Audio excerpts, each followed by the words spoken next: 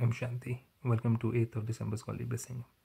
Supreme Father wants us to become a goddess of coolness, that is Shitla Devi. So he says, may you be a self-sovereign, that means have control over your own mind, intellect, habits, and automatically having control over your eyes, mouth, ear, nose, hands, legs. That means through which we do karma. May you be a self-sovereign and become a goddess of coolness. In brackets, it's mentioned Shitla Devi by keeping your physical organs cool and peaceful.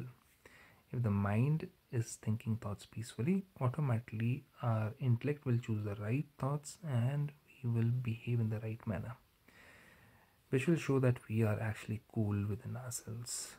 The children who are self-sovereigns, that means who have control over their five senses, but before the five senses they have control over their mind, intellect and habits, cannot be deceived by any of the physical organs. That means you were not wanting to see something wrong, but you saw something wrong. You didn't want to speak something evil, you ended up speaking. You didn't want to hear anything evil, you ended up hearing evil. So that is not someone who is self-sovereign. When the mischief that causes deception finishes and all your physical organs remain cool, you will become a goddess of coolness. As simple as that. A goddess of coolness never has anger because it's coolness. Some say that they do not have anger, but that they do have to be a little bossy. Otherwise, people won't listen to me. And God says, however, bossiness is a progeny of anger. You're trying to get people to do things as per your wish. Means if they don't do it, anger.